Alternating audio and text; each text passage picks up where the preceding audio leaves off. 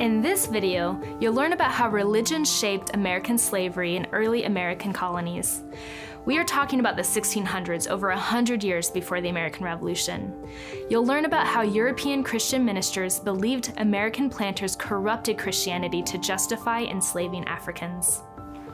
Religion was a powerful force in the lives of many early American colonists. For most colonists, the institution of the Christian church organized their lives and shaped how they thought about their world.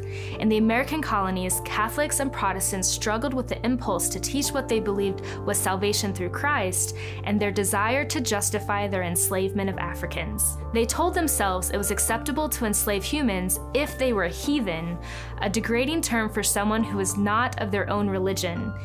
Yet at the same time, they blocked the opportunity for enslaved people to learn Christianity.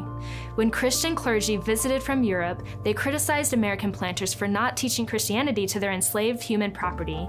In the 1660s, Reverend Morgan Godwin was one clergyman from the Church of England who visited Virginia. He was appalled that the planters did not allow the people they enslaved to participate in the Christian faith.